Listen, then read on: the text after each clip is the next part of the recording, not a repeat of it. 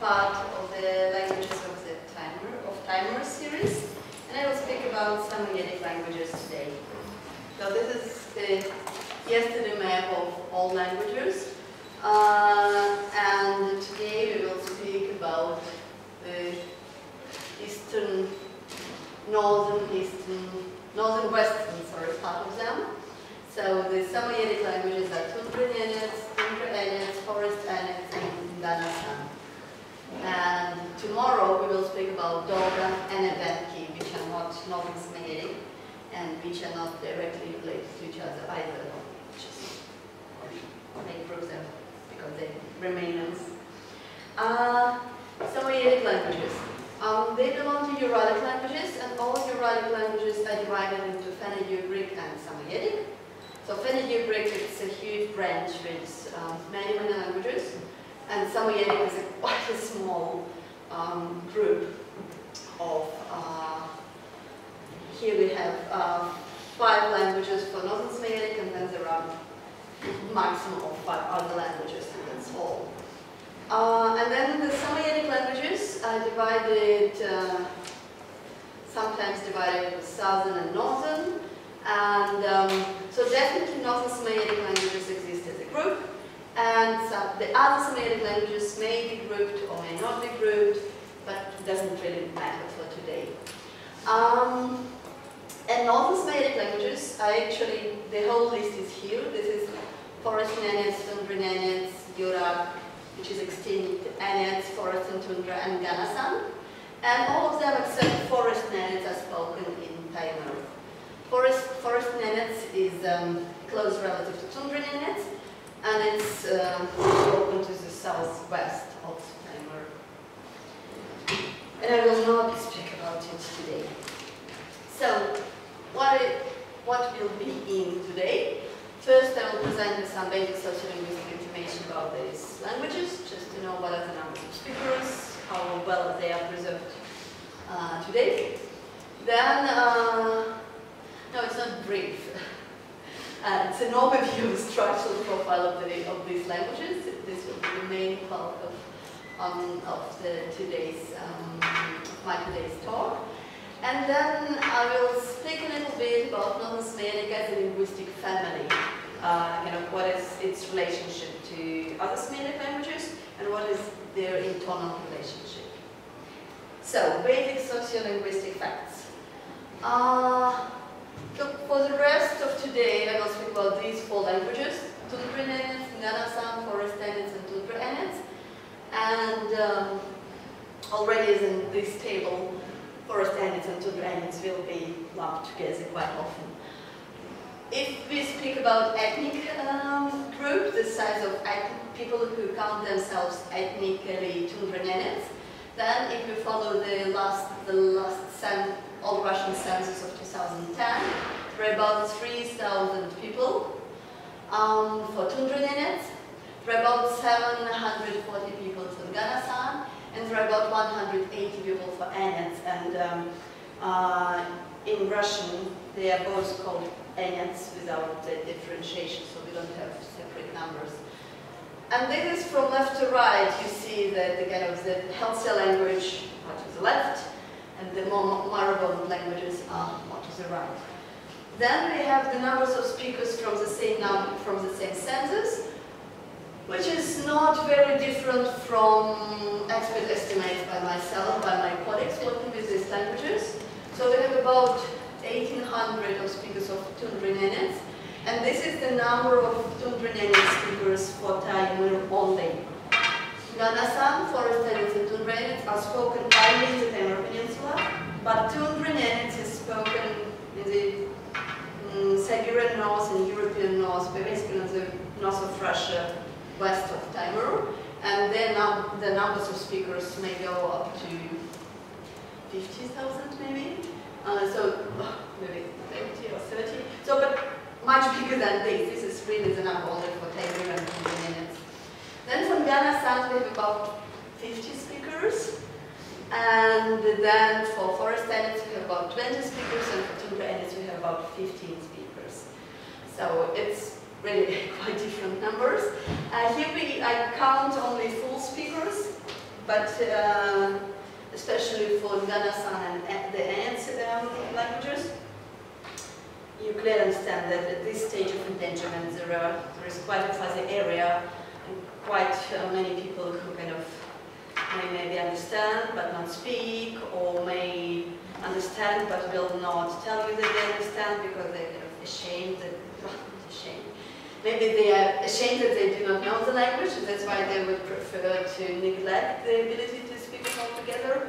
Or maybe they just want to be more, see themselves as more civilized and as an urban population, and they don't want to be the language.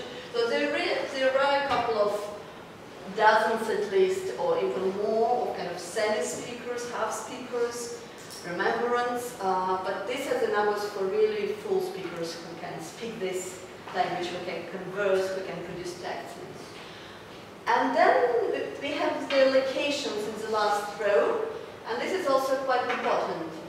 So Tundra Nenets live in about 10 villages in Tajmyr, and mainly they live in Tundra with reindeer. So they do practice reindeer husbandry today, and that's why the language is quite alive. Then from Nganasan we have 4 villages with different levels of language endangerment. Then for forest Enets we have 1 village, and then for Tundra Nenets we have 1 village, and we also have some people living in Tundra with Tundra Nenets speakers. So basically there are these 15 speakers, but they are all very scattered. They do not stay in 1 village. And so if you compare like to 20 speakers who are in one village here, the situation is even worse. And also these are the numbers beyond the town of Dudinka. Dudinka is a local town, and you have it on a map over here in the very south of Tajmyr. And of course many people speaking these languages live today in town. Okay, what are the age of speakers? For Tundra Nenets we have all ages because, as I said, the language is used in Tundra, and so that's why there are children speaking it who were born in Tundra and live in Tundra, and they don't speak. Maybe some of them will speak some Russian before going to school, but they may also go quite well without Russian before they go to school. Then for Nganasan, there is hardly anyone younger than 15 who would be a good speaker of the language. And for forest Enets and Tundra Nenets, the age limit is about 60, so even worse. And about language use. So Tundra Nenets is actively used in the tundra, in the families, in reindeer husbandry, in numerous everyday activities. And this is not the case for the other Samoyedic languages of Tajmyr. So basically, Nganasan, forest Enets, and Tundra Nenets are used only for cultural self-identification. So when there is no practical need in speaking these languages, because everyone speaks Russian, and it's only when people want to underline that they belong to one culture, when they want to enjoy the fact that they belong to the Enets or the Nganasans, they would speak this language. And it happens not very often for Nganasan, and even more rarely for forest Enets, and very rarely for Tundra Nenets. And basically, this also reflects the numbers of speakers in one place. So it's not that the Nganasans have a more urgent need for cultural self-identification, but that there are just more of them, and so it's more often that a Nganasan speaker can meet a Nganasan speaker, and it's less often so for forest Enets, and even less often so for Tundra Nenets. And then 2 words about schooling. So there are lessons of Tundra Nenets in schools and of Nganasan, and though it's not such a help as language used in the family, but still it's kind of also important emblematic fact for local people, like which languages are visible in the system of education, which are not. Forest Enets used to have some school, lessons in school in this only village of Voronovo where they live, but it has stopped for at least 10 years. And Tundra Nenets has never been taught in schools and has never been visible in public domain.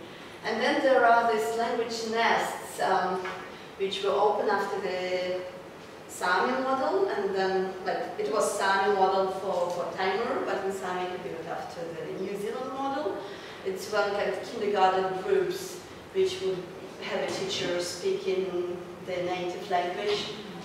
And it's not clear how many hours a day these teachers will speak, but this program was established for Forest Enets and for Nganasan. And then Forest Enets, luckily, they were indeed, some of the Enet speakers, Forest Enet speakers of the village were indeed kindergarten teachers, so kind of it was very easy to set up the program.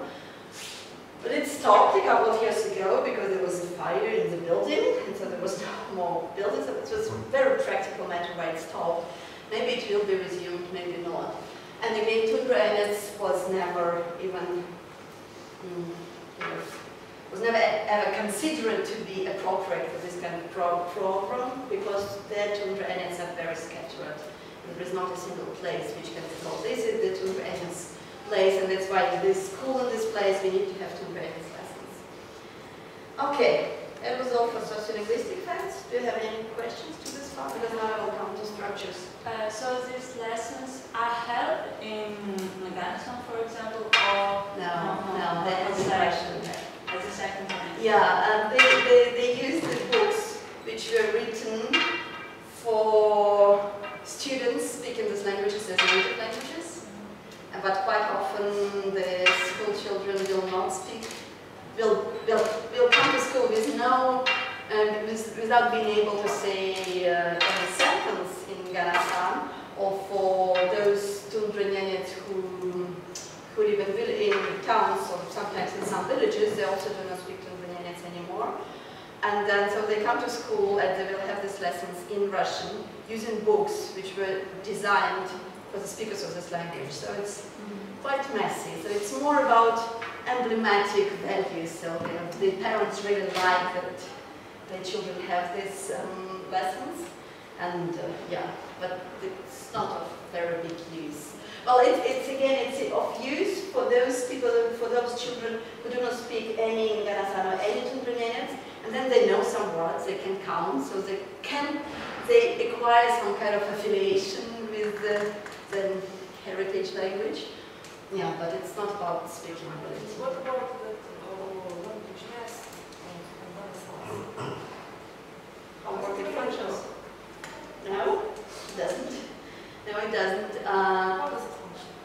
There is a kindergarten group where they try to collect children with Nganasan parents, but it's not easy because most marriages are mixed nowadays, so not many parents will propose.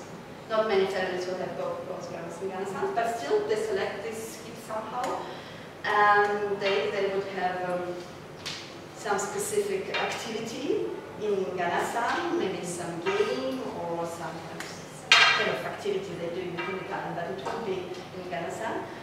But I do not know really how far beyond this activity of half an hour or an hour the use of Nganasan will continue.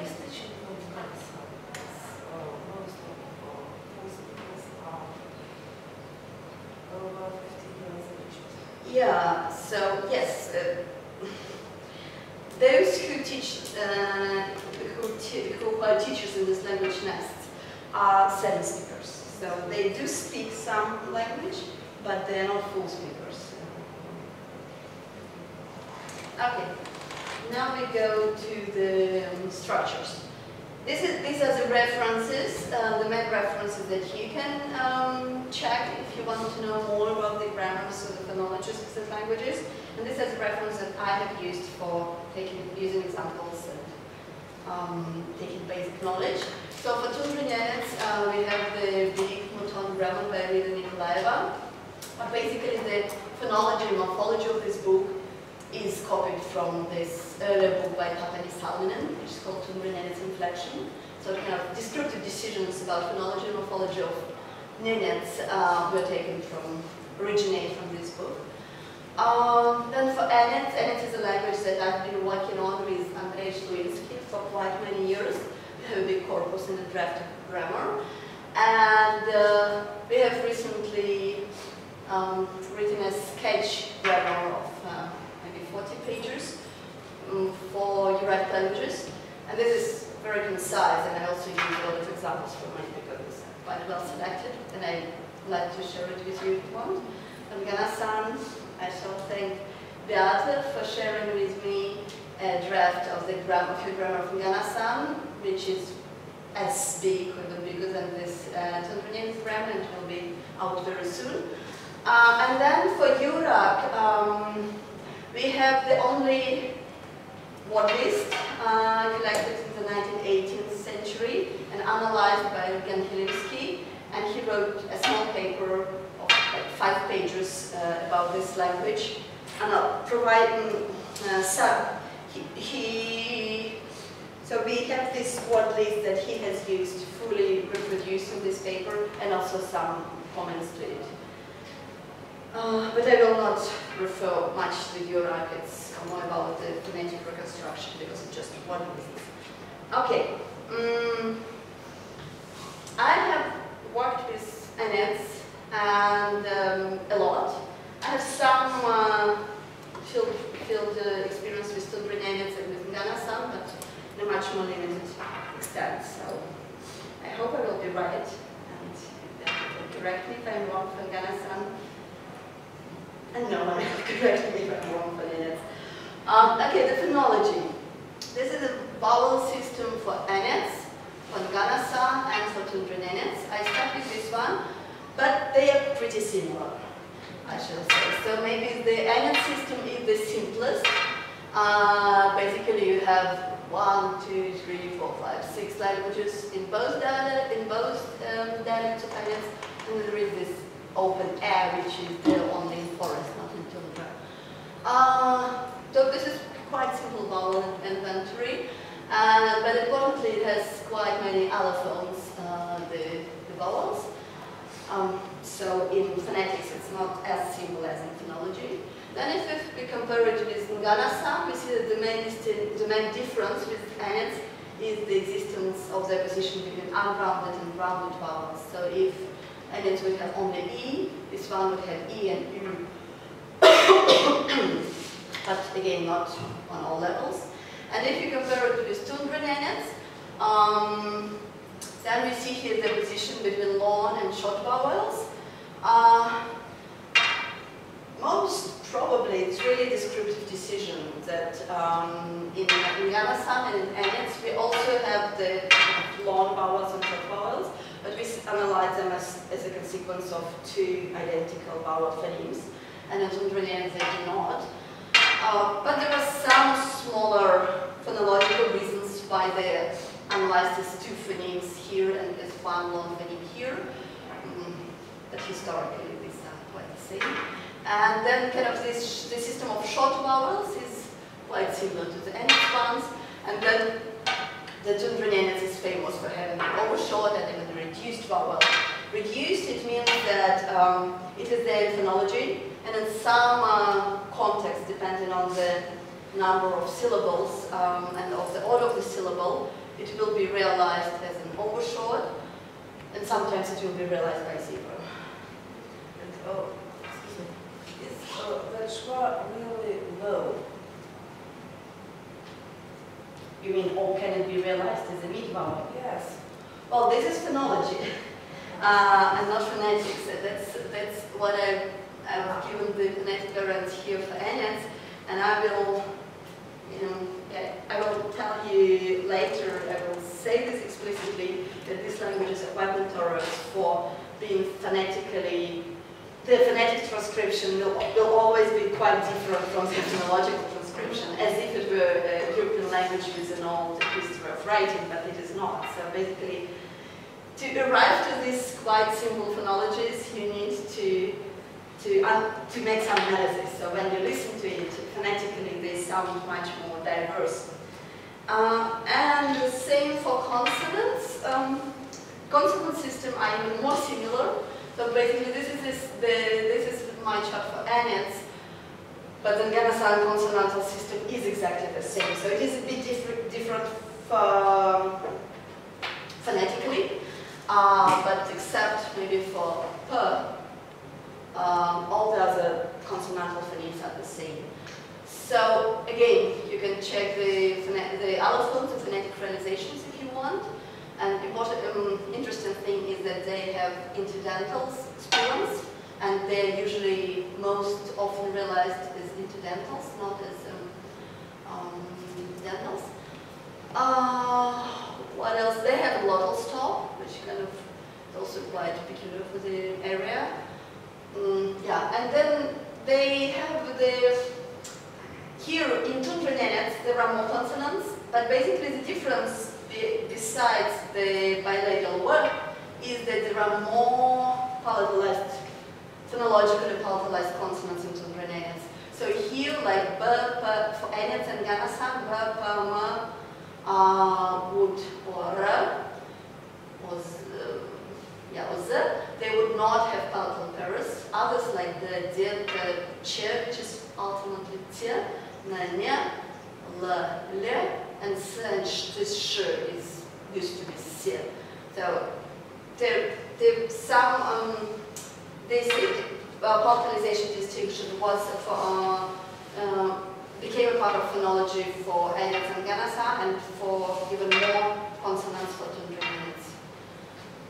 But for example, even Tundra Nenets does now to make a distinction in palatalization for this zero consonants. Okay, now some more general words beyond the inventories. For consonants, there are many phonotactic restrictions, so it is not the case that all consonants can be attested anywhere in the syllable or in the word.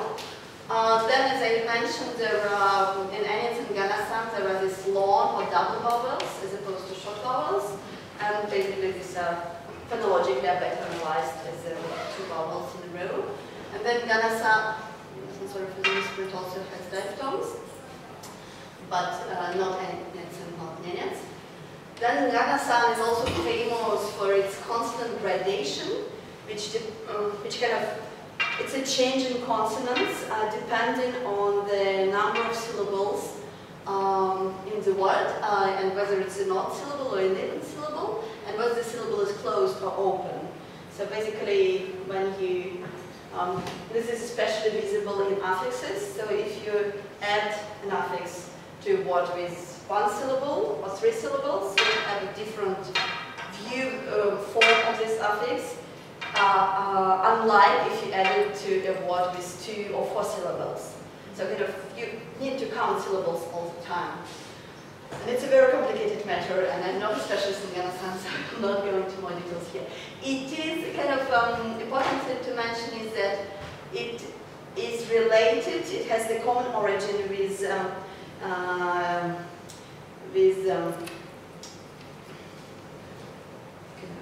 weak and strong consonants in Finnish and Sami languages.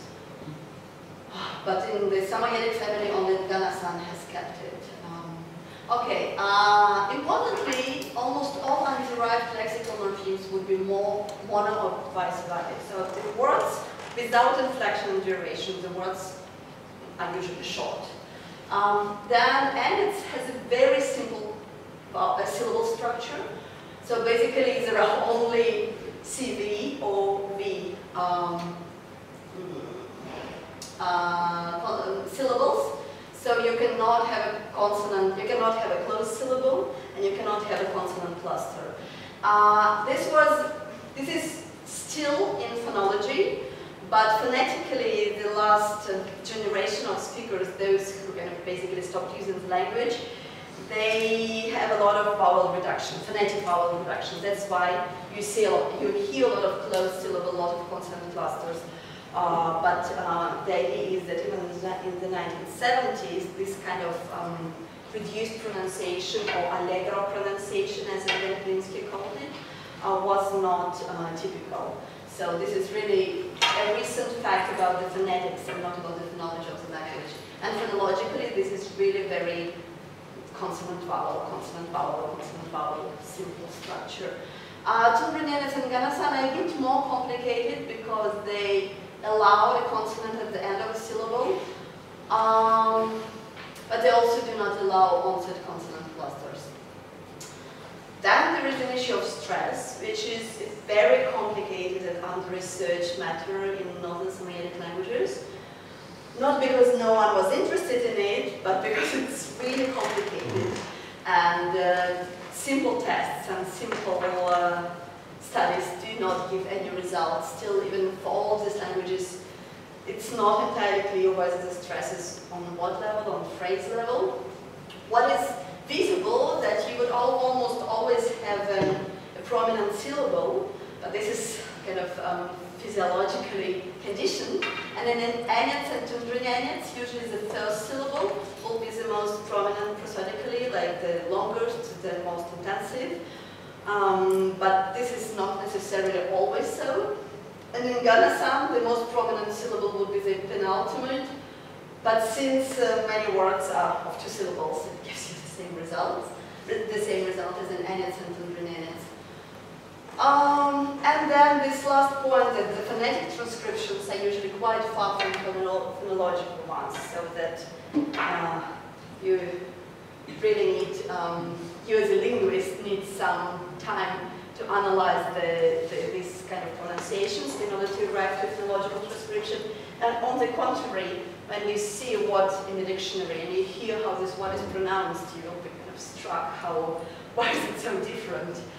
Okay, and then there is a lot of variation on different levels, and I show you examples from Enets. So first, there is quite a lot of phonetic variation. For example, it's zero realization of many things. For example, glottal stop can often be realized by zero. So this is the word for bedding, like traditional bedding in a tent, and it is ba'a, so it has the intervocalic glottal stop, and it can be realized like this. You can have some optional glottalization of vowels, or you can lose this segment, the consonant segment, and have just glottalization, or you can lose glottalization altogether. So, and it is very common, and if you ask a person to repeat a word, they can repeat you immediately with all these different variants, so they do not make the difference between themselves. Then what final vowels? As I told you, there are no closed syllable, but in practice, what final vowels are very often lost. Like this is the word for sledge, kodo, and it can lose its final vowel, and then it can also, the last consonant can become devoiced. You'll see some examples on the next slide. And it's like this is another example, the word for this, chikia, which can become cheek or cheek. Then the second vowel in the sequence of the two identical vowels, or like, in other words, long vowels can be pronounced as short vowels. This is the word for who, which has double A, and it can be realized with just single A. And this is the word for what, and again, it can be realized as a short vowel, with or without the glottal stop. Then if you have a polysyllable word, and if you have affixes, you will have most often polysyllable words, then even vowels can be omitted. So like this is the word for dog in forest Enets would be buneki, but quite often it is either bunek or bunki, depends on whether there is further inflection. And also a vowel can be lost before a glottal stop in what final affixes. Like this is the affix zop for first person singular. So I will work, dazo dazo, this is a glossing, dazo dazo, but it can be pronounced as a dazo daz. So with the loss of this final vowel and the retention of the glottal stop, or with the loss both of the final vowel and the glottal stop. And this is a single example from Tundra and from forest. Okay, and now there are some sounds. Let's see how you hear them. So this, I will give you to listen to the word for forest, and it's this sledge. this one speaker which pronounced just sledge, and the other speaker will pronounce the word for, it's not just sledge, but old sledge, sehotekot. And then you will hear one other speaker from Tundra Nenets pronouncing the word for mosquito, again emitting the final vowel.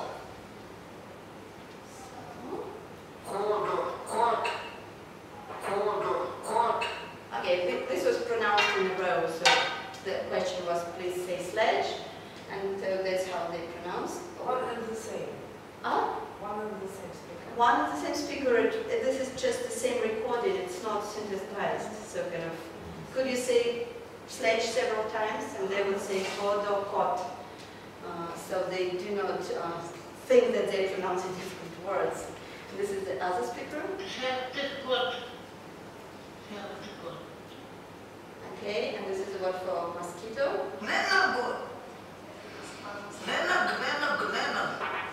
Okay, I will switch it on again. So the first speaker pronounces it with the vowel at the end, then the linguist asks to repeat it 3 times, and then it is repeated without the vowel.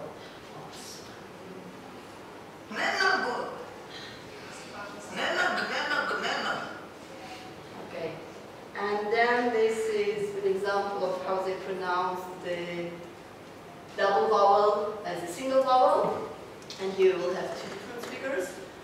And for forest Enets, and this is for Tundra Nenets. I think this is the same speaker, just 3 different recordings. So first, forest Enets, the word for who? She. So the first female voice is a kind of longer, and then the male voice is definitely shorter. Let's switch it again. She. Okay, and now the Tundra Nenets for what? Me. So this is very short. Me. So this is finally good pronunciation with long vowel and long stop at the end. I'll switch it on again. Me. Okay, and this is the very short one. Me.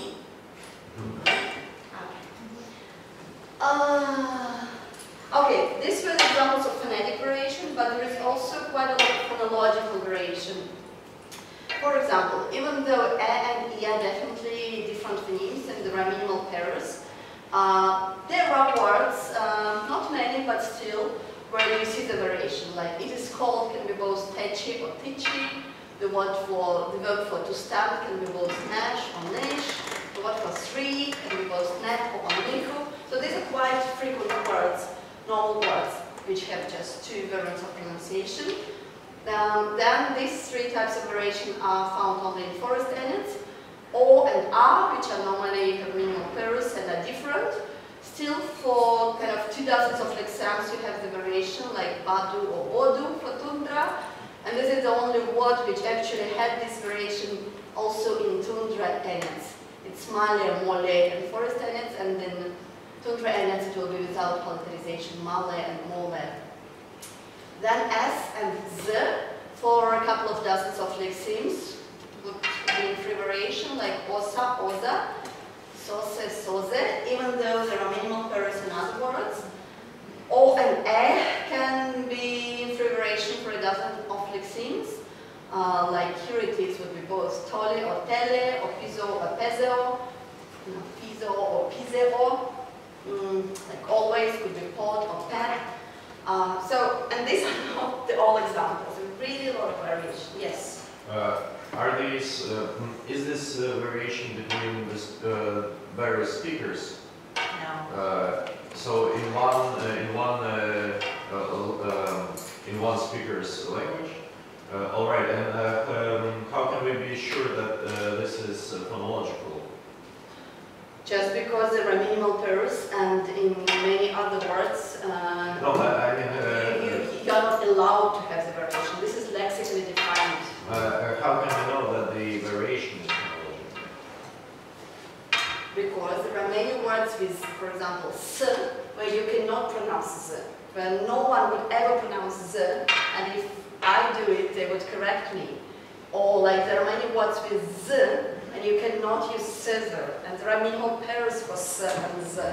So there is a definitely phonemic contrast between s and z. But for some words, like a couple of dozens, you have two variants. You see? So it's, and there is no sociological, social or gender or whatever bias toward in these variations. So I have not counted the frequencies. It may be the case that some people prefer one variant over the other, but they definitely, all speakers can produce both variants, and quite often they can produce them together. Like when you ask what is the word for need, they will tell you osa or oza. You can use it, you can say it how you want. Sometimes they kind of notice this if they're kind of more linguistically talented and or attentive. Sometimes they do not. Yeah, there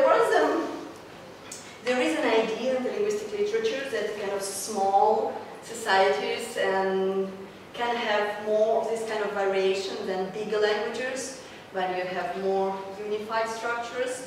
And there are several works by Nancy Dorian who has suggested that this kind of, it must not only be a small society but also very homogeneous socially, and then you will have this, may have this variation. She studied Scottish Gaelic, and also there were a lot of variants in the speech that she has studied. I know, well, I've done this specific phonetic and phonological research into Enets, not into other Nganasan or Tundra Nenets, but as far as my colleagues studied in Nganasan, listen to this data, they often say, yeah, it looks quite the same in Nganasan, so kind of no one has tried to study and to kind of to learn precisely whether all speakers can pronounce all the variants, but generally it seems very quite similar to the Nganasan phonetics. Okay, now we go to morphology. First, an overview of the stem structure. This is, the overview is based on Enets, but the general system is the same in Tundra Nenets and Nganasan. It's a bit more complicated. This basic system is further complicated by consonant gradation in Nganasan, but this principle remained true, and basically the system was like this in Proto-Samoyedic, in Proto-Samoyedic and definitely in Proto-Northern Samoyedic.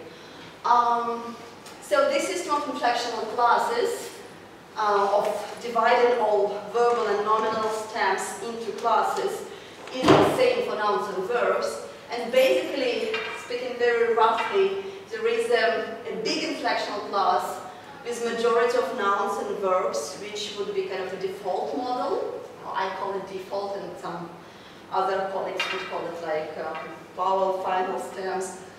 But it doesn't really matter. The important thing is that the majority of nouns and verbs are pretty regular and have few stem alternations. And then there is another class of verbs and nouns which contain quite limited number of nouns and verbs, but they're very frequent usually, and they have substantial stem alternations. So kind of you have a neat class with many verbs, and you have a small class with few verbs, but with quite many stems and a more complicated system. How these classes of stems are defined? They're defined by the allomorphs of alternating suffixes. And I'll show you an example. It's easier to see an example. So this is a word for tent. These are all examples from Enets now. If it's T, it's Tundra Nenets. So these are all examples from Tundra Nenets. This is a word for tent, the word for person, and the word for language. And this is the nominative form.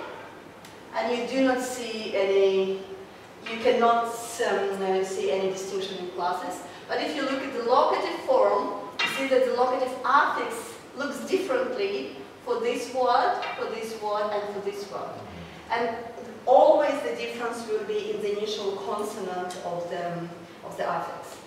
And basically, by this outlook of the affixes, we divide all the verbs or all nouns into classes.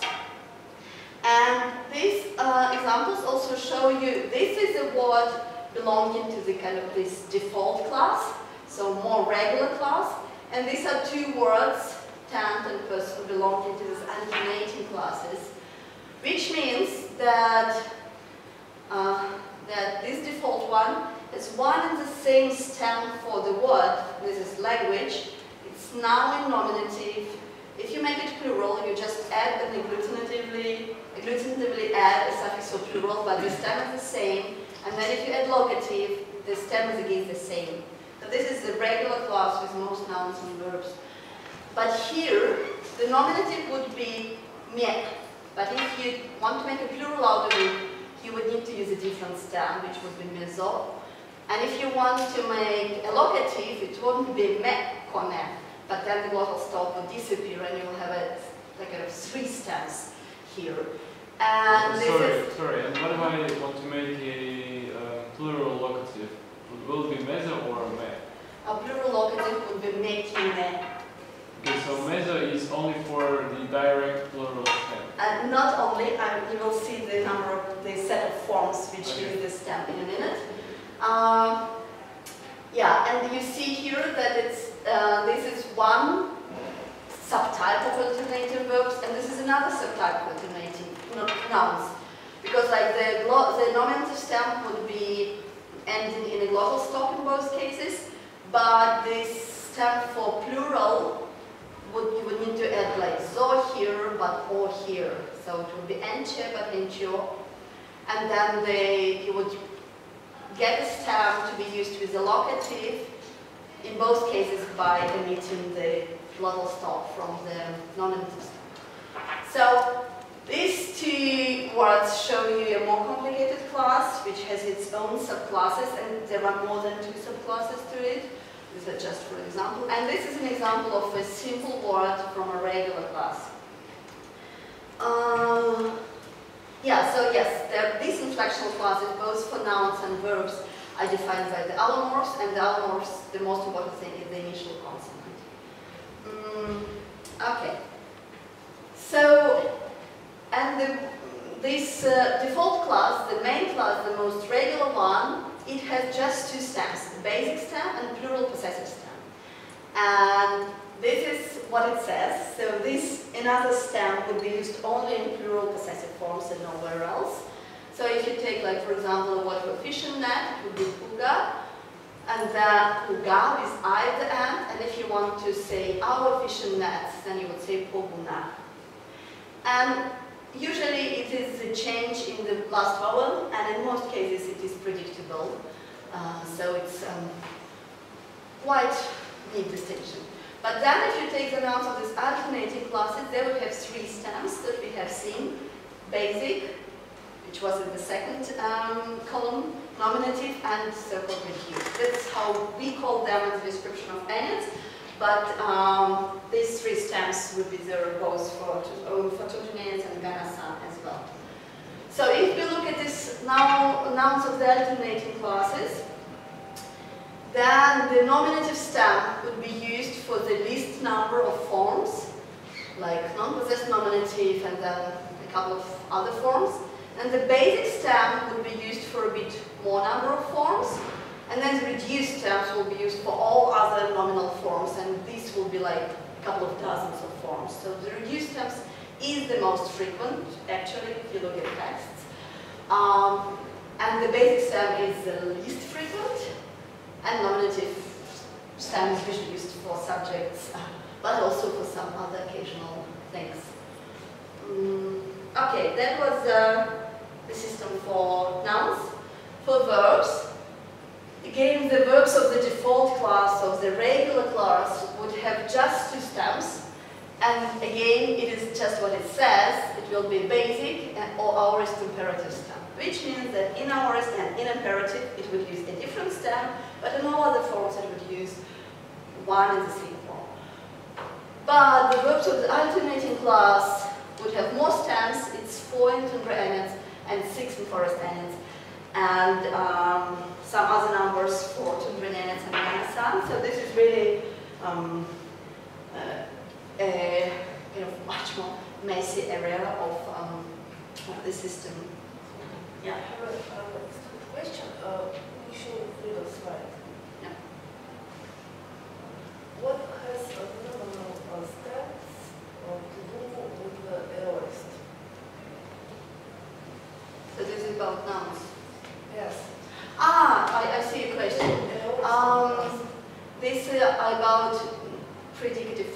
like I'm a woman. If you have a non-possessed third person, not I am, but he is a man, and this is in aorist or in past, you would use this form. But if it is third person plural aorist, for example, they are men, you would use a different form. But basically, it comes because man is one stem and man plural is a different stem. So that's why here the difference will be also the same. Okay, that was the stems, and now you add the morphology to the stems. If you speak about nouns, I'll show you examples on the next slide. But basically, what are the grammatical categories? We have case, noun, and possessor. And for the possessor, it's the person of the possessor and the number of the possessor, which is marked. Then we have these destinative or designative or benefactive forms. And this category is independent of either case, number, or possessor. Then there are cases, and there is, formally, there is a distinction between core or grammatical cases and local cases. And the core cases are nominative and oblique, like in Enets, there are only 2 core cases, nominative and oblique. But in Tundra Nenets and Nganasan, there are 3 core cases, nominative, accusative, and genitive. And then the locative cases, local cases are all these other 4 other ones, dative, relative, ablative, possessive, locative, and prolative. And this, all of the Samoyedic languages have the same number of cases. So their case systems are really very similar. Then in also all these Northern Samoyedic languages, you have kind of forms which are quasi-cases, commutative, correlative, and translative. They're quasi-cases in the sense that they cannot be attached to other cases and cannot be combined together with other cases, but they are less frequent and have more restrictions on their morphology. And why the main reason why we distinguish between core cases and local cases is that if you want to build a possessive, not a very good example, if you want to build a possessive form, so if you want to say my house or in my house, if you want to say my house, then and the possessor is always expressed together with case and number in one affix. So you would have house, and then you would have an affix for my. But if you want to say in my house, you would have a house, affix for locative, and then you would have an affix for my, which will be an oblique case marking. So kind of, either you say it's double case marking, or you say these are 2 different categories. And here are the examples from Nganasan. So this is the word for tent. If you remember, it was me in Tundra Nenets, and it's ma here, which is quite similar. Okay, so if you want to say use a locative, then you just add a locative affix to the correct stem, of course. Then look, you want to say, you want to use a locative case marker with a possessor, to say like in his tent. Then you would need to use a locative marker, which will be different in possessive forms and from plain forms. And after that, you would use a possessive marker, which is simultaneously a core case marker. You can compare in his tent to in his tents. And you see that the possessive marker is the same, the stem is the same, it's only the case marker which will be different. So this these case markers will have one form for singular and one form for plural. For comparison, here you have my tent with a different possessive. You have 2 tents with just a number marking. And my 2 tents, so you see this is a word for tent, this is dual, and this is possessive. And this is accusative form, and it's again different from just plain, okay, it was also accusative. So it is different because it goes after a locative case. And this is this interesting category of destinative. The Northern Samoyedic languages are famous for this category because it's only Northern Samoyedic languages in the whole Siberia that have it. and they all have it, and it's quite rare typologically. Tungusic languages, Evan and Evenki, have a category which looks quite similar, not exactly the same, but quite similar, and this is quite probably there is this contact influence, because nowhere else in Siberia you would have this kind of thing. So what is it? It is a marker which goes after derivation and before possessives, and it means for someone. Like, I will tell you a tale. This is a verb. I will tell. This is a tale. Like I will tell you a small tale. And basically, if you translate just this word, it is a tale for you. And this oblique case marking shows that it is not in the subject position. Okay. So you have this distintive marking, and then you have a possessive marking showing to whom it is designed. And then you can have, syntactically, these distinctive forms can be used in subject position. Well, this was an example for an object position. This is an example for subject position. Is there a gift for him? So there is a verb, there is. And then this is its subject. And it's a gift. This is a loan from Russian. With a distinctive marker and with a possessive marker. So there are three syntactic positions, but it can be used as subjects, as objects, and also as it's called translative adjunct. Basically, it is a very specific function, something used as something. I'll show you the example. They used it as a shop. So you have a verb, meaning used, and you have an object cross-reference in the verb. So it shows, this object cross-reference shows that it has a zero object of third person singular. But they used eat, basically this verb form says. And then you have, they used to eat how? As a shop. You would have this kind of structure if your verb is either inflected for object, or you have a separate object. So you can have, they used this tent as a shop. And then this tent would be direct object, and this would be this adjunct. Yeah, and the Enets, as I told you, has only two core cases, nominative and oblique. And basically it means that in subject position, always nominative markers are used. In this adjunct position, always oblique markers are used.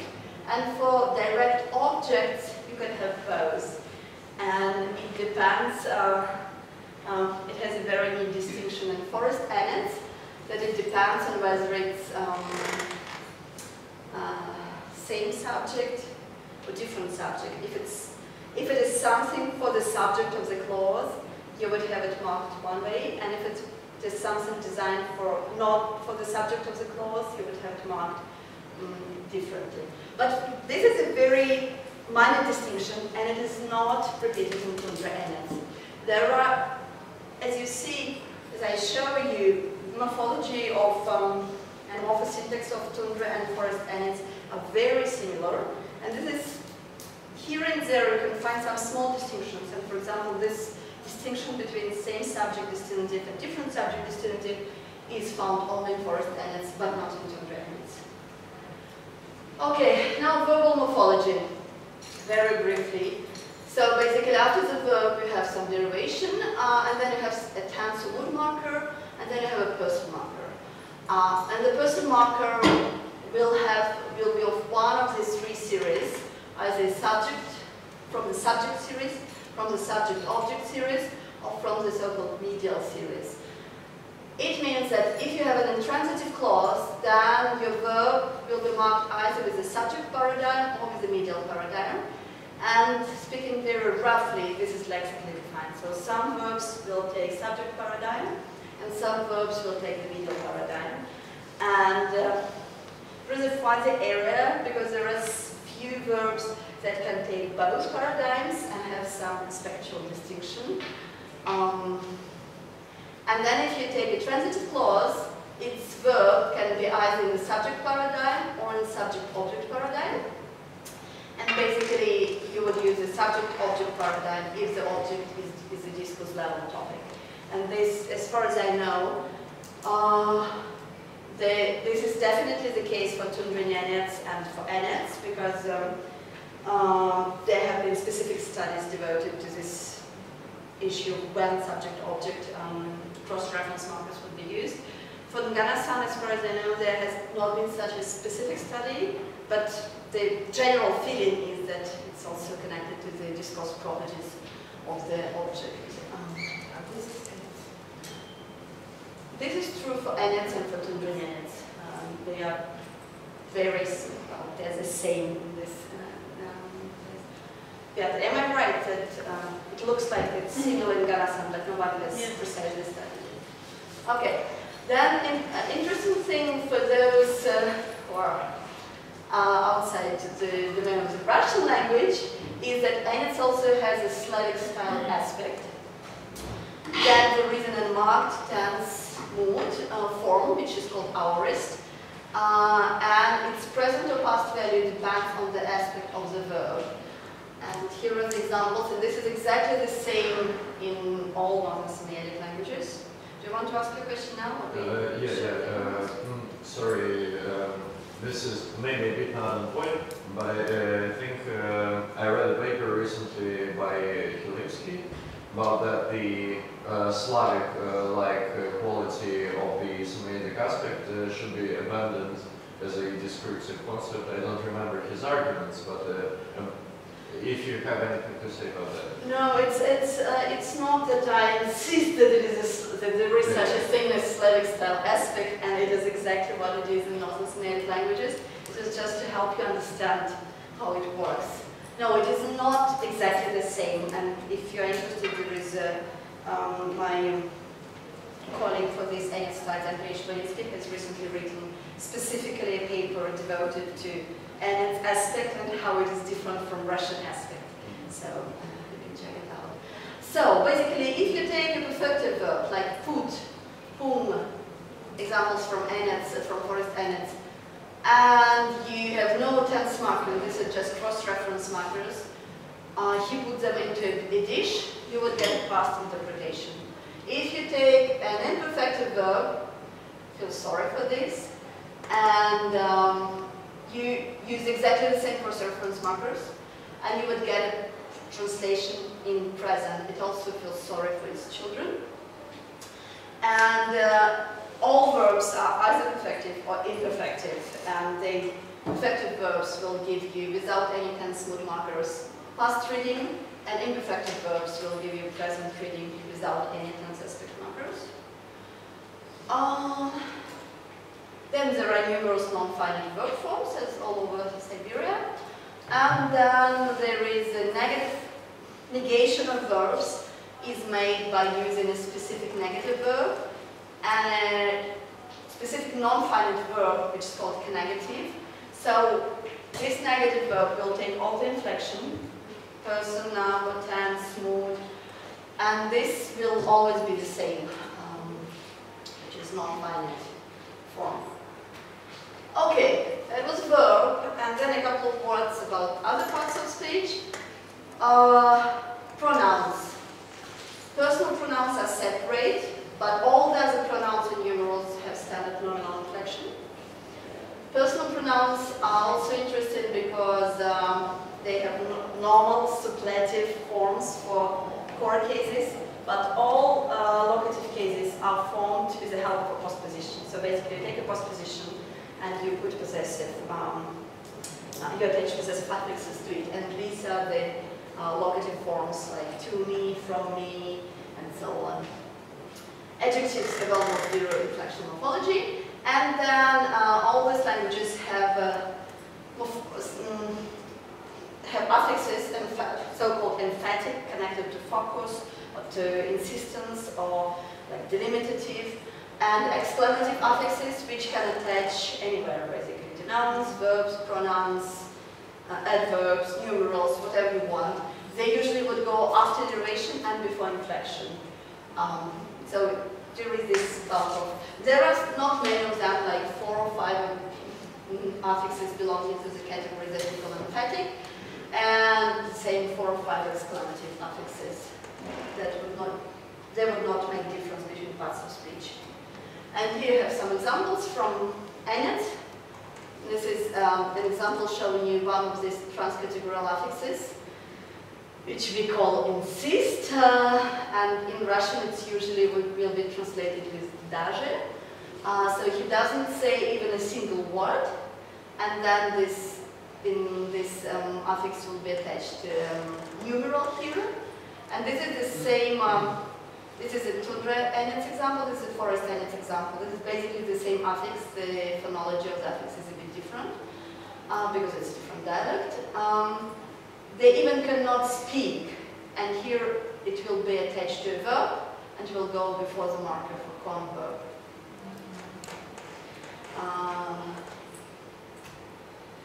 Okay, now a couple of words about syntax. These are left-branching languages, meaning S would be in a clause, or like if you take a noun phrase, then you'll have first modifiers and then a noun at the end. This is not very strict in finite clauses, even though it will be the most frequent word order, and it's strict in non-finite clauses. So if you have a relative clause, a complement clause, and a verbal clause, it will always have a verb at the end, and it will be inserted in the right place in the main clause. So if it is a relative clause, it will immediately precede the head noun. If it's a complement clause, it will immediately precede the matrix verb. If it's an adverbial clause, well, it can be anywhere, but it will, within itself, it will be verb final always. There is no agreement in case between a head noun and a modifying a noun phrase, and there is a nice variation in agreement in number in a noun phrase. So this agreement in number is completely absent in Enets. It's optional in Tundra Nenets, and it's obligatory in Nganasan. Then also a nice feature on the discourse level of all these languages is that possessive affixes are used for discourse purposes. So you would use second-person possessive, third-person possessive for reference tracking, like those one we have mentioned. For this you would attach a possessive affix, or if you want to emphasize something. And there has not been specific studies how different is the system in different Northern Samoyedic languages, but it definitely exists in all of them. Then these languages use postpositions and noun prepositions. And then a nice feature of all these languages are agreeing adverbs. This is an example from Tundra Nenets. We opened the box with difficulty, and so you have this adverb with difficulty, and it will agree with the subject. These agreeing adverbs always agree with the subject, and there are a few of them. So most adverbs are non-agreeing, but each language will have about a dozen, a bit more, a bit less, of these agreeing adverbs, which will always agree with the subject. Okay, and my last slide about syntax and about structures of this language, it's clause combining. So it's quite typical Siberian clause combining, the same as in all type languages. We have an example of a complement clause, of a relative clause, of an adverbial clause. The first example comes from Forest Enets. We want to eat, so you have a matrix verb, and you have a non-finite verb nominalization in this case with dative, because the verb to want would require dative. And this is an example from Tundra Nenets. Go to where you lived before. This is a relative clause. Go to the place, and before lived, and then this is the effective anterior participle. And then in Nganasan example of an adverbial clause, when the mouse is going out, all of them started to eat. So you have the main clause verb, they started to eat, the subject of the main clause, and here you would have the dependent clause, when or while the mouse is going out, and this is a non-finite verb in a specific case, so it's a combination of this nominalization of participle with lative or dative, which gives you this simultaneous reading. And this is a Nganasan example, but this is exactly the cognate participle, and the cognate case form is used in Enets. And then you see here that the subject of the dependent clause can be in genitive. It can also be in nominative in other cases, so both are possible, and in 1 and 2 we didn't have it explicit, the subject of the dependent clause.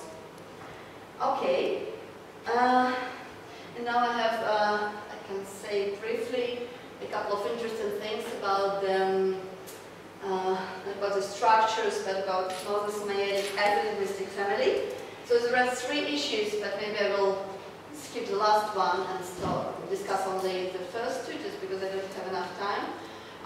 So North Samoyedic as a family, I will discuss whether Nganasan is really part of this family or not, and what is the place of Makawar in relation to North Samoyedic, which is another Samoyedic language. And then I'll say a couple of words about the internal structure of North Samoyedic. Is it a branching linguistic family, or is it a result of a dialect continuum? So first, what is the North Samoyedic as a family? So this was a classic picture till the end of the 1990s. So Jan Khanina in his earlier works, these are kind of the main people for Proto-Samoyedic reconstruction.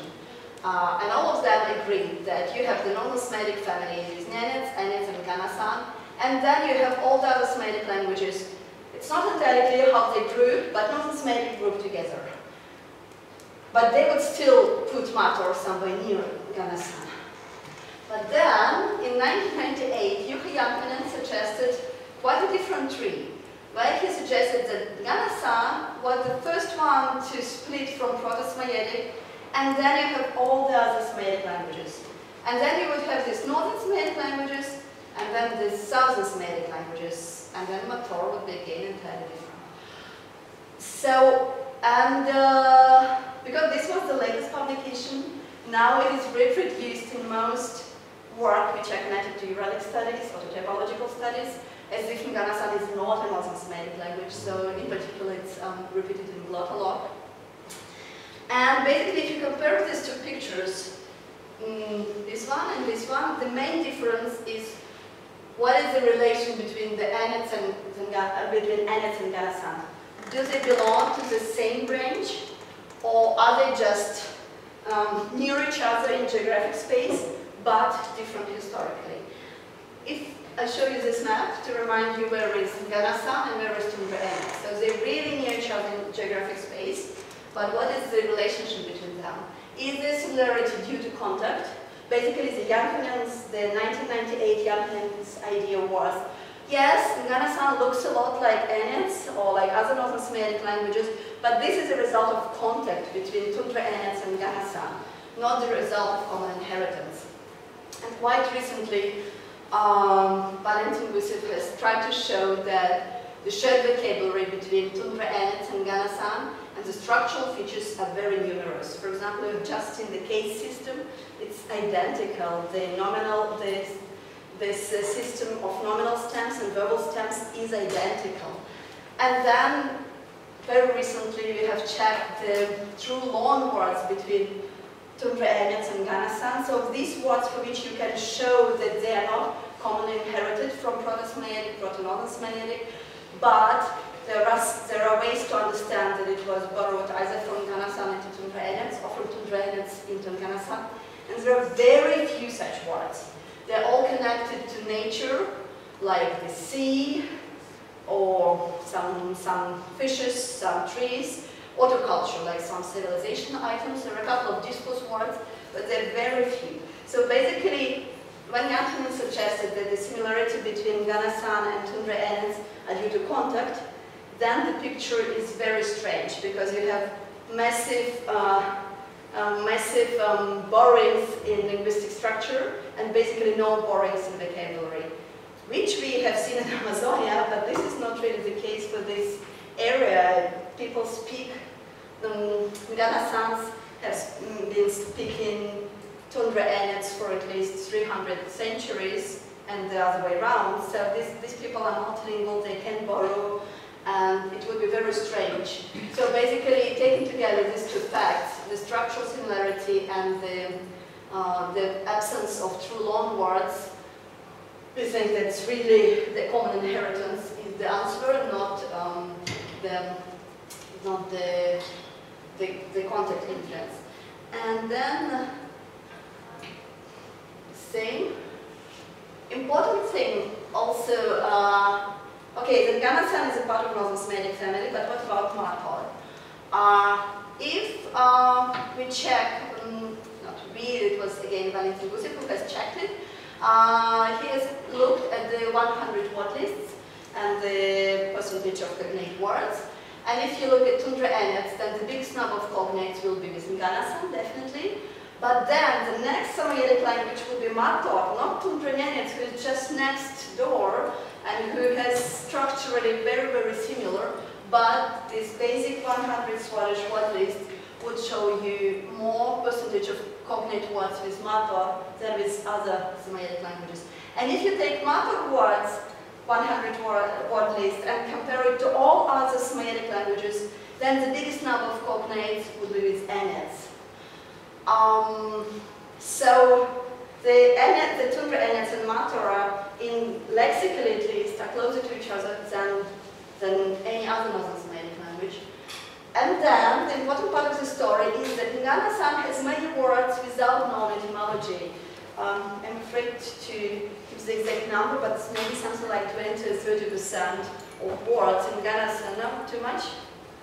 No? That's what I remember from Valentin Gusev words. That there are just many words for which we see no cognates in other Samoyedic languages.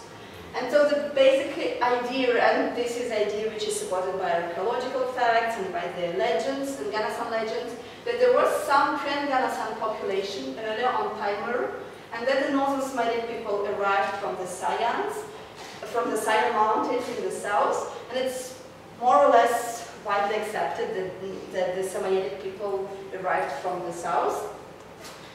And basically they assimilated this earlier Tajmyrian population, and the most northeastern from these northern Samoyedic languages were Tundra Nenets. So that's why the Tundra Nenets kind of were the first ones who contacted this pre-Samoyedic population of Tajmyr. And that's why Nganasan is so similar to Tundra Nenets and not to other languages. And basically Nganasan in its structure, it's mostly Northern Samoyedic, it's very similar to Tundra Nenets. So it's not really a mixed language, but there are some traces like this words without known etymology, which show that there was something else, some substrate. And the most probably this the connection between Martor and Tundra Nenets.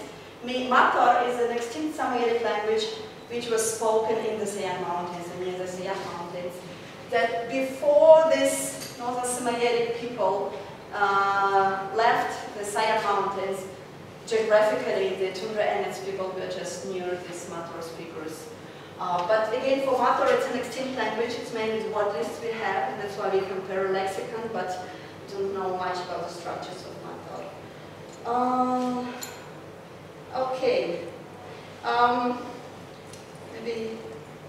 Okay, the last thing is about the internal composition of Northern Samoyedic languages. These are the Northern Samoyedic languages, Nenets, Enets, and Nganasan, with their dialects. So it's not only Enets that has forest Enets and Tundra Nenets. As I mentioned, also Nenets has forest Nenets and Tundra Nenets. And there is this Yurak, which is in between Nenets and Enets. And actually, Tundra Nenets has several dialects, and forest Nenets has several dialects. And an interesting, and Nganasan also has two dialects. An interesting thing is kind of how well, here we put it as branches. So first Nganasan, Nenets and Enets, and then Nenets is divided in two, Enets is divided in two. Is it truly like this? So it was first Hilimsky who suggested that Northern Samoyedic languages are as a result of a dialect continuum, slowly diverging with some parts of the continuum still in contact, some not, then any abrupt split. And then a year ago, Valentin Gusev has nicely shown that there are some phonetic isoglosses that divide this continuum differently. So you cannot just take this picture and then took phonetic isoglosses like some Proto-Samoyedic vowels, consonants, consonant clusters, and what has happened to them.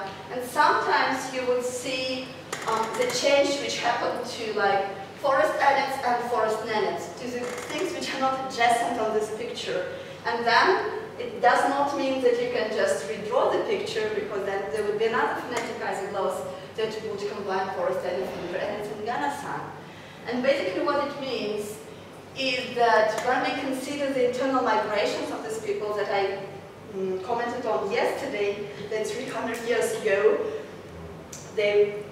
even 300 years ago, for which we know, they were kind of located differently in relation to each other, and then some of them moved north, and so those who were in between, kind of there was an empty space, and those who were not adjacent became adjacent. So this is really a very nice case how if we know these migrations, we can understand better how kind of historically these languages formed.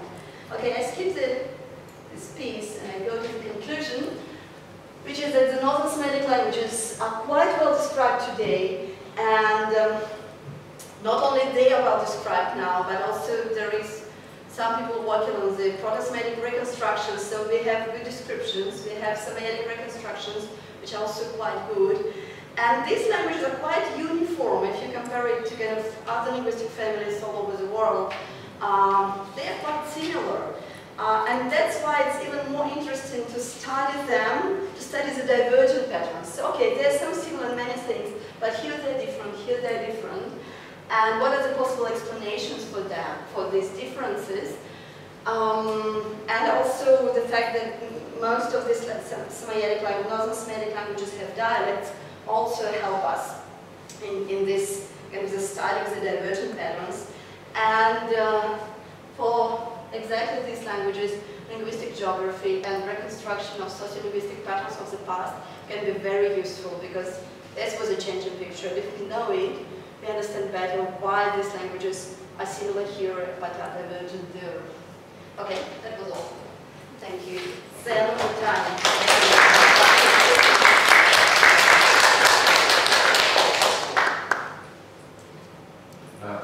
I wonder, can the cases be expressed without the possessives, if any? Yes, they can. Yes, you can say to the house. You can say from the house. Okay, thank you very much.